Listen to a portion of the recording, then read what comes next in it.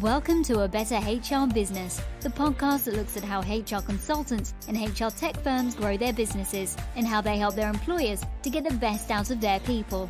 Remember, for show notes and downloads, go to www.getmorehrclients.com/podcast. That's getmorehrclients.com/podcast. Okay, let's get started. Hello, welcome back. Great to have you along. And I'm really looking forward to today's conversation with Paul Falcone. Paul is a fascinating guy and a super nice guy with an amazing background, amazing history. We're going to dive into that in a second. But firstly, Paul, thank you very much for joining me today. My pleasure, Ben. It's great to be here. Yeah. You've been traveling around for the summer vacation, but where are you normally based? Normally based in Los Angeles. LA, brilliant. And that makes sense because, as I alluded to in the intro there, that you've got an amazing background with a pretty heavy sort of focus, let's say, in the entertainment sector. So Paul was the former CHRO at Nickelodeon with senior HR positions and so on in Paramount Pictures, Time Warner and City of Hope. So fascinating stuff. I'd love to dive into that. I also want to learn a little bit about how you transitioned into the business world and how we incorporate book writing and so much more into that. So do you want to just give us a quick overview of your role as an HR leader within the entertainment sector? Yeah, within entertainment, for me, Ben, I spent about 10 years with Viacom, which was the parent company of Nickelodeon and Paramount Pictures. Yeah. So with Paramount, I was head of international human resources. And when the opportunity came up to join Nickelodeon as their head of HR, I was like, I'm all in. And it was fun. My kids were at the right age. SpongeBob and all the shows were filmed right in the building where I was. Wow. So the kids got to meet everybody. So it was really kind of cool. I also worked at NBCUniversal overseeing HR operations. So think of their prime time and their late night shows, anything from The Office, Saturday Night Live, The Tonight Show, was a whole bunch of shows. So I've been on the live action side, I've been on the animation side, I've been on the corporate side of HR, all the way across the various divisions. But also for me, it was healthcare, biotech, as well as financial services, because I wanted to be diversified. I didn't want to only be a one industry HR person. For me, I thought that diversification was important. Yeah. And in the end, it turned out that it was. So I'm glad I did it that way. Yeah, I'm a big fan of that sort of diversification approach. I've got mining, oil and gas, consumer goods. So I agree. And then you learn what works in one place doesn't necessarily work in another, and, lessons you can apply. And some places where it's cost cutting, but others it's around, well, we've got plenty of capital. So how do you leverage that into different operations and so on? So very well said. You got that. It's different. People are basically the same. But the reality is when the conditions and the background and the circumstances are so incredibly different, you're right. It's different motivators. It's different ways of holding people accountable. So it depends. Yeah. I mean, I'm from Perth in Australia, which is a mining and oil and gas town. I remember a group of engineers during the boom time, so employee attraction and retention. So retention was the big issue. And a bunch of engineers were getting pretty annoyed at the quality of the wine they'd been presented with, pretty fancy bottles of wine. And it wasn't quite right vintage for them, So yeah. So tell us about Paul Falcone Workplace Leadership Consulting. What is the work you do? So obviously there's workplace leadership, but there's so much more to it, the communications, executive coaching. Do you want to give us a bit of an overview there? Yeah, I wanted to be diversified, Ben, and I had been thinking about this for a long time. But last 4th of July, 2022, I launched my own consulting firm, and I was scared. When you're 3 decades of getting a paycheck and regular benefits, and all of a sudden it's like, okay, you eat with, you kill. So good luck. It was different. It was just a very, very different mindset for me. And it was exciting on the one hand and something I'd been preparing for, I think, for 3 decades, in my mind at least. But yeah, it's hard to make that transition. So for me, my verticals were, I do a lot of training and speaking at conferences because through the 3 decades, I've been I'm a columnist for SHRM, the Society of Human Resource Management. I've now written 17 books between the American Management Association and HarperCollins. And so I would speak at SHRM conferences and whatnot. And so I thought part of what I would do would be keynote speaking because I like that, which kind of lends itself to special events, corporate offsite retreats, and that kind of thing. So there was one vertical. Another thing was I decided I would get certified as an executive coach. To me, it's like that was kind of natural. Obviously, doing the teaching, which is what I'm best at, in a group setting or for a small company or for a conference is just different than one-on-one, but it's still teaching. It's still basically the same idea. So for me, I wanted that to be a vertical. And, there are other things I can do too. I thought, well, maybe I can do expert testimony, expert witness work, and the legal thing. But I thought, nah, not too much, not too fast. Yeah. Just focusing on those two areas, the executive coaching and the management training, going into companies, and then doing keynoting. I guess it's 3 areas. That was enough. In the last year, I have to say, knock on wood, has kept me pretty busy. Yeah, exactly. I forget the book, but is it good to great? One of those about the hedgehog principle, that the hedgehog can't run very fast and it can't camouflage itself, but it can roll into a ball really well and put some spikes out. So focus on what you're good at. Focus on what you're good at. And those are the things that I love doing. Interesting thing was, so my last full-time job, I was 5 years as the Chief Human Resources Officer for an organization called the Motion Picture and Television Fund, which is a healthcare nonprofit. And in California, they know it as the retirement home for the people from the entertainment industry. They wanted someone with entertainment and healthcare. And so I had that background. But going through COVID was really hard. I mean, COVID started in a retirement home in Seattle, in our country. Wow. And it's like, taking care of the elders for those 2 years was really tough. So I ended up giving, 4 months notice, found my replacement, trained my replacement, no drama. But that did it for me. I was ready. I was part of the gray resignation. That's it. I'm not staying until I'm 67. I want a 10-year run to do consulting and just focus on the stuff that I love doing the most. So I've been fortunate to be able to do that. Brilliant. So personally, I've helped a lot of people transition from the corporate world into starting their own HR-related business. HR might be recruitment or diversity and inclusion, belonging, etc. But you didn't just jump cold because, as you said, you'd written so many books, many of them being bestsellers, #1 on Amazon for the HR-related categories and so on. So what is it that got you started writing in the first place, and was it worthwhile doing? Oh, yeah, very much so. It informed my career. I knew that I wanted to work for name brand companies that people would know globally. That was important to me just because on the back of a book jacket, it looked better to say Nickelodeon and Paramount Pictures than anything else. I happen to live in Los Angeles, where a lot of people work in the entertainment space because it's probably our biggest industry, or at least one of them. And I just thought that would have a natural appeal. But even working in the smaller companies, the nonprofits, the Fortune 500, the international role, which was head of international HR for Paramount, all of it was to inform my writing because I love this stuff. And I know that sounds geeky, but I find the idea of leadership in different types of environments to see what works, what doesn't work is absolutely fascinating. And my wife was the one who said, don't work till you're 65 or you're 67. I know you're going to want to work till you're 90. Spend 5 or 7 years building up your practice so that by the time you reach 65 or 67, you'll have a full practice behind you with established clients. And I thought, she's the brains in the outfit. I married up. And you know what? It was a great idea. And so I'm now 1 full year into it and I'm really enjoying it. I'm just doing stuff that I love doing. And it's a little bit like always being on vacation. So just saying, I'm having a fun time. I love it. I love it. And on the writing the books, I haven't written books, but I've written, for instance, training programs, workshops and things. I always enjoyed doing that side of things. And I found that when you're preparing stuff like that, or in your case, writing books, and I know you give keynotes and things like that, it kind of crystallizes your ideas and advice in a way that wouldn't necessarily happen if you're just going through the motions of doing a job. Is that fair to say? 100%. The expression is teach what you choose to learn. Oh. And so when I went through UCLA, I had my bachelor's and master's from UCLA in literature. So it had nothing to do. I didn't know what I was going to do when I graduated, but I ended up finding my way into human resources and I wanted to get my certification, and they have a 2-year certificate program. I went through it. A couple of years later, I decided I wanted to try and teach. Knock on wood, they let me start a program there. And I've been teaching with them for years. The catch, though, was the students would have the same questions. And after I'd hear that enough time, or the challenges in the workplace would be the same questions from the managers, there'd be an article in that, or 2 articles, or 10 articles. And then once I had a bunch of articles, it was time for a book. And that's kind of how it kept rotating for me. Whatever I was writing on came from the trenches. It came from what are the real questions that people have. And people would say, where do you come up with all the content for your books? And I'm like, believe me, I am not that creative. This stuff finds you. It does. That book I had written on having tough conversations with your employees. I mean, I wouldn't have thought of all that. You just can't picture it until you've done it, and you've done it so many times that you realize there's an article in there. And then from there, you realize, wait a second, there's more than an article in here. There's a book chapter in here. And before you know it, it can expand. Yes. So that's really, it was just a circle. It just kept feeding itself. All the different environments I went to created the different kinds of books. Brilliant. Yeah, there are some brilliant HR groups on particularly Facebook, for example, where there's discussions and my boss has done this, or I've got an employee, and the stories that come out are just brilliant. I can see that would just feed a lifetime's worth of books. What about the actual types of problems that you solve for employers? What are the challenges you help them deal with?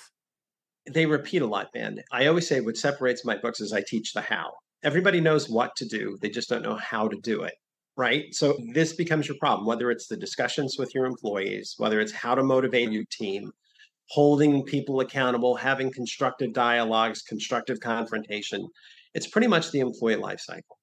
And I think what I see in my consulting practice is more of the same things. On the executive coaching side, it's a superstar player who's got serious, significant behavioral problems, right? Their performance is great, but their conduct is corrosive or it's toxic or whatever. But Paul, we really want to keep him or her. But the reality is, unless things change, that shouldn't be the way coaching is done. Coaching should definitely come from building on strengths. But in my experience now, the practice is they'll call in a coach when they want to salvage the person, but they're frustrated. And so that's something to solve.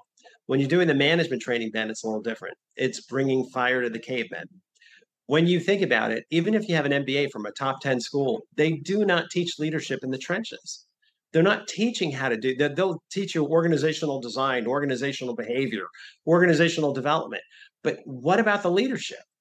And we don't have that. And I think that's where my books have filled a niche, and that's why they've sold well.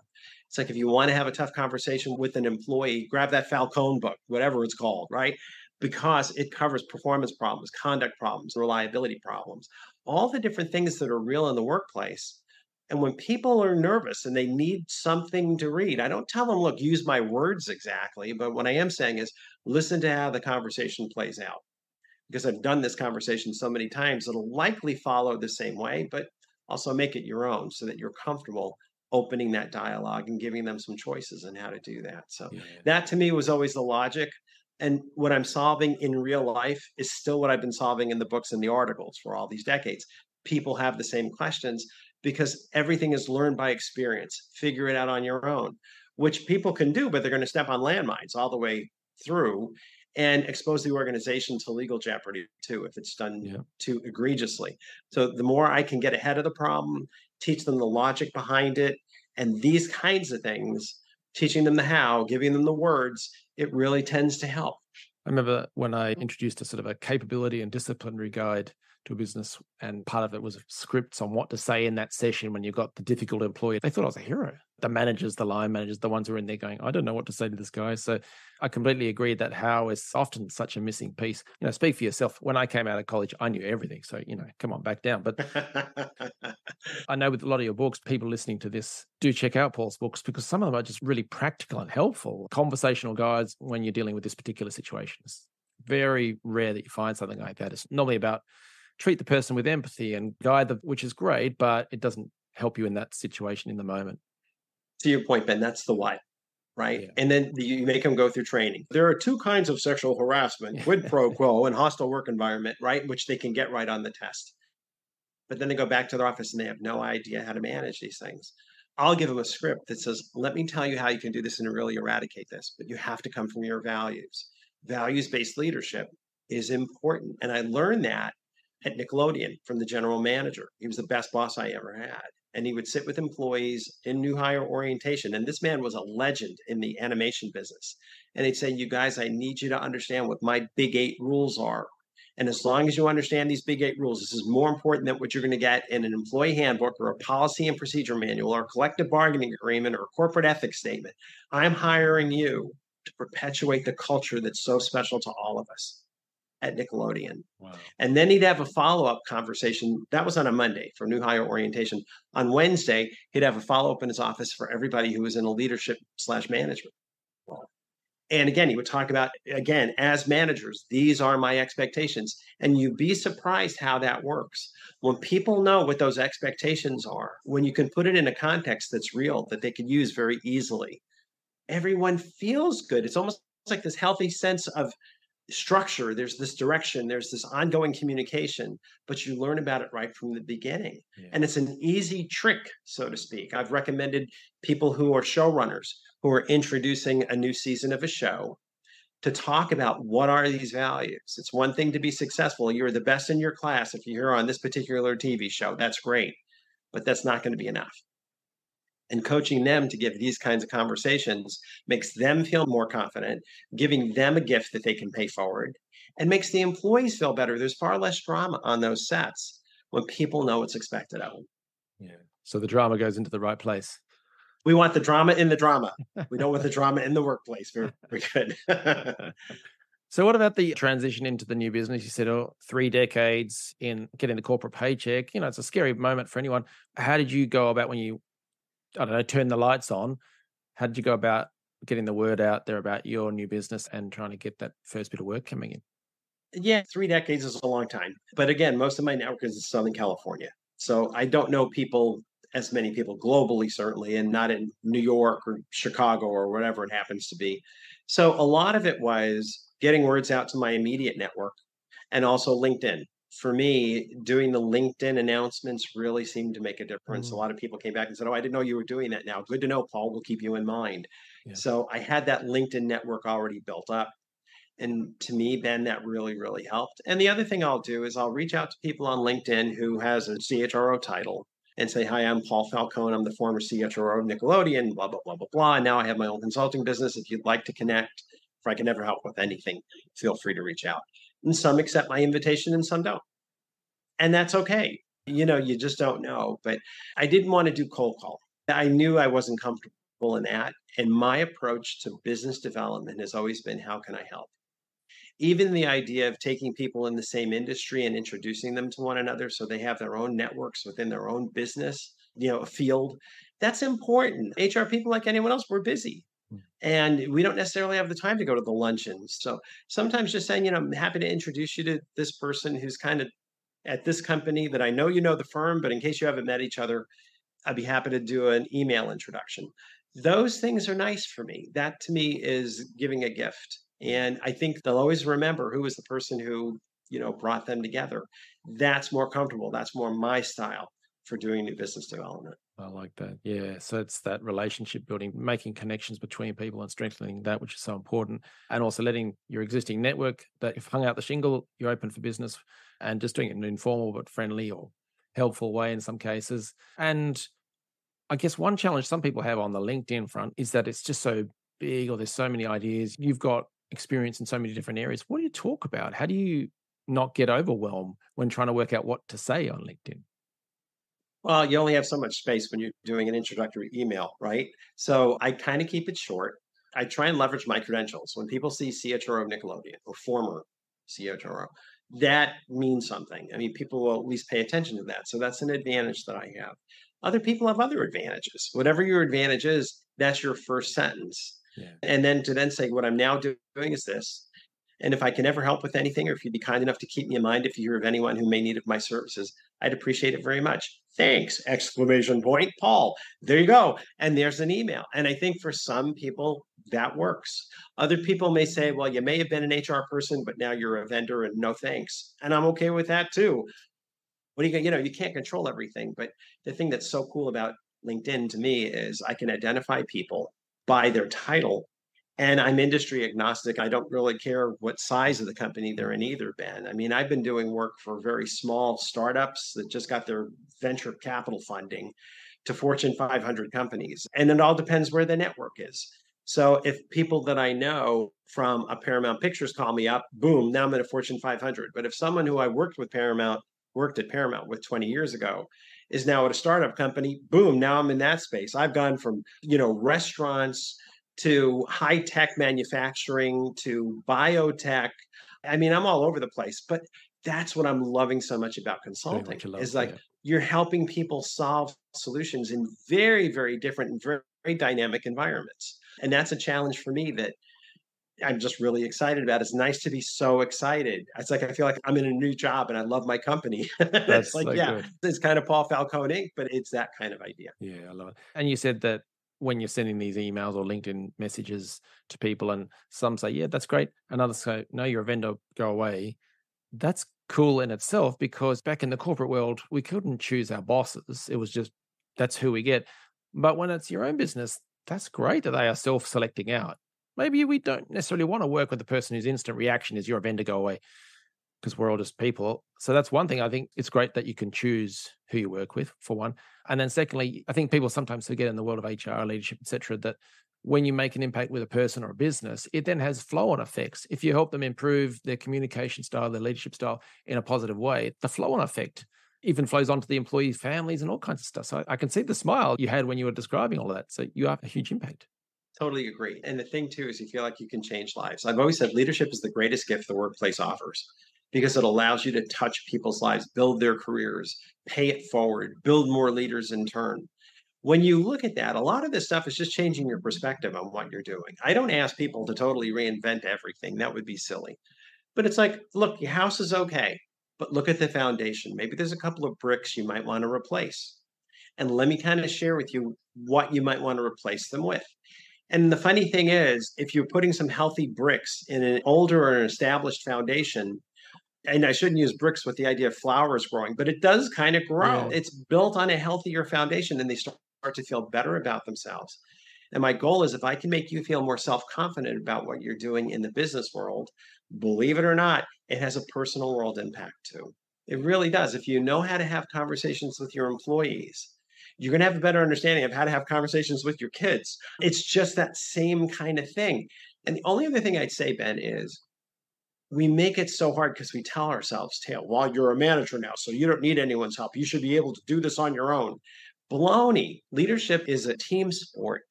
You need to know where to go to get ideas. You need to know who to share things with when you're concerned about something. You're not an island. And the truth of the matter is, in a very simple exercise, I tell people in my classes, first question is, would you want to work for you? I do want them to think about that. But the second question is, tell me about your favorite boss and what made that person so. And they start raising their hands and they say, my favorite boss was someone who trusted me, made me feel like my opinion mattered, I had a seat at the table. Then the next person says, my favorite boss is someone who challenged me to do things I didn't even think I was ready for. She seemed to have more faith in me than I had in myself. Where we're going with this is, what makes someone your favorite boss is simply who you are, not what you do. If you come from a standpoint of caring and character, those are my two words. You respect them, they respect you, and you care about them.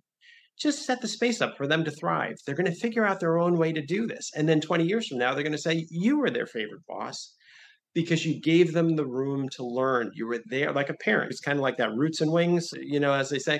I had the roots. I understood what was expected of me. And Paul certainly had high expectations, but he gave me the room to find my way. And he was there whenever I needed him to course correct or run ideas by. That's it. Forget micromanagement. You don't need to do the work for them. These are adults, but you do have to be able to give them the space to find their own way. And when we kind of simplify things like that, I think people start to see the wisdom in this as opposed to the grind of it all, the exhaustion of it all, the ongoing crises. It is hard these days. I get it. I've got a new book coming out next week. It's called Leading Through Crisis. It's that same idea. There's been so much, especially since COVID, and still so much coming at us. But the reality to me, Ben, is give them the simple truths, help them reinvent themselves, and feel like they can build their self-confidence. And it does really improve their lives overall. Absolutely. There's powerful advice there. And also for people listening who might be running HR-related businesses with their teams themselves, because that can have that huge flow-on effect. Kind of feeds into my next question, because I think people watching this, listening to this, realize you've got so much wisdom and advice to share.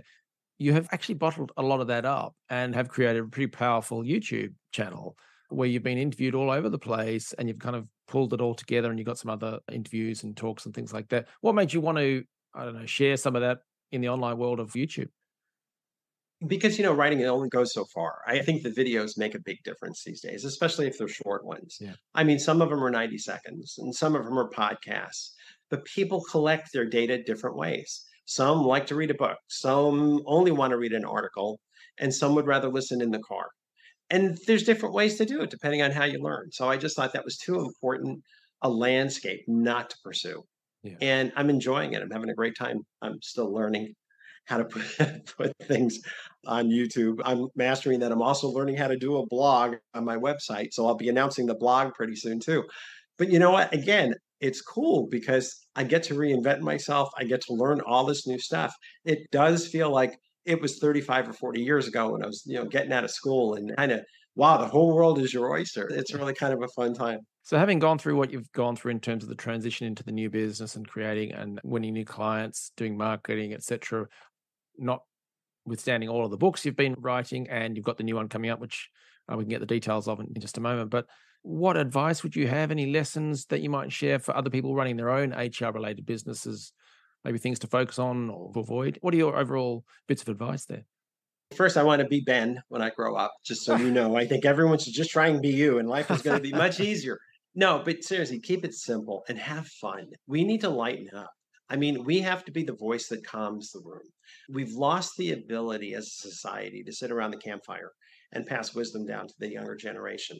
We're all too busy. We're all looking at our phones. And the funny thing too, Ben, what a lot of people don't realize is when it comes to Gen Y, the millennials, the 45 and under crowd, and the Gen Z, the Zoomers, the 25 and under crowd, these are the two most studied generational cohorts in world history. We know everything about them. But the thing that's scary is the Gen Z, the kids, the 25 and under crowd are testing out as the most isolated, the loneliest, the most depressed generation on the planet, even more so than people in retirement homes. COVID didn't help because with everyone working remotely, it only exacerbated a problem that already existed. So the reality is, if you think of what I call selfless leadership, this idea of make of your life a gift, pay it forward. What can you do? And career and professional development keeps coming up as one of the top 5 things that Gen Y and Gen Z want. What does that look like, especially in terms of your 25 and under employees? How can you help them? They didn't grow up with the same socialization as prior generations because it was all digital. And as a result, they're suffering from that. If you just keep it through that perspective, just looking at it through that lens, where's the gift? How are you making it a better place for these younger professionals? And how do you go out of your way to become their favorite boss? It's a very, very simple prism, because if they can say, Paul Falcone is the best boss I've ever had, that carries with it everything: employee engagement, employee satisfaction, employee discretionary effort, creativity, innovation. It's all there because you're making it safe for them to be themselves. You're helping them build their own self-confidence. And what better is that? I mean, that's really why we work. I have paychecks and benefits. I get that. I understand that. But really, what's the difference that we make on the planet? And you can't just look at that in terms of your private life. You have to look at it in terms of your business life. My argument is be successful through people, not despite them. And when you can look at it that way and figure out where's the gift that I'm giving, it just puts it all in perspective. And perspective is everything. Final thought for me is change your perspective and you'll change your perception. And what I mean by that is if you change your perspective, if you change the way you look at something, you'll experience it differently. Yes, it still may be hard. Yeah, you still may get laid off. Yeah, you can lose your job, blah, blah, blah, blah, blah. But you're going to see it and experience it differently because you have a healthier perspective going through it. Getting laid off is a rite of passage these days. It's just not that big a deal. But at the same time, it can be really, if it's the first time happening, especially, it can be really painful. Get people to look at things from the 30,000-foot view. Help them have perspective. Get them out of the weeds. That's your job as a leader. And that's what a staff meeting is about. That's what a one-on-one meeting is about. That's what a quarterly professional development meeting is. These are opportunities for people to thrive. And you won't know unless you ask. So my job is to help you have the words, the questions, but again, caring and character. That's really where it all comes down to. It's that simple. We shouldn't make it any harder than that by telling ourselves these other stories that are, I hate to say it, but they're nonsensical and made up. Again, would you want to work for you? And if the answer is yes, I'd love to work for me, you're doing everything the right way. Keep it simple. And if your answer is, well, sometimes, I don't know, not really, then there's probably something there that needs to change a little bit. Well, I'm sure I'd love to work for me. I'm wonderful, but no. So Paul, if people want to learn more about you and about the business, Paul Falcone Workplace Leadership Consulting, and about the new book, the videos, etc., what should they do next? Thank you for asking, Ben. So my website is just paulfalconehr.com. It's pretty simple on that one. Or you could look me up on LinkedIn. LinkedIn obviously is just Paul Falcone 1. Or you can find my books on Amazon, Barnes & Noble, or wherever fine books are sold. So just pop my name in there. But the last name is Falcone. It's just like Falcon the bird, except there's an E at the end, which, yes, makes it Italian. So there we go. Got it all explained. So if you're listening to this on the go, check the show notes. So it's paulfalconehr.com. We'll also have Paul's LinkedIn and to the books and to the videos, etc. And then finally, what's the name of the book coming out? Okay, it's called The First Time Manager, Leading Through Crisis. Ben, there's a book called The First Time Manager. And HarperCollins is building out, under that umbrella, they're building out the first-time HR manager, the first-time sales manager. But they wanted a book, and I'm writing the HR one right now, but that'll be out in the spring. But they wanted one that can pair with all the other ones. And they said, what can we write? And I said, oh, I got it. I don't even have to think about it. Leading through crisis.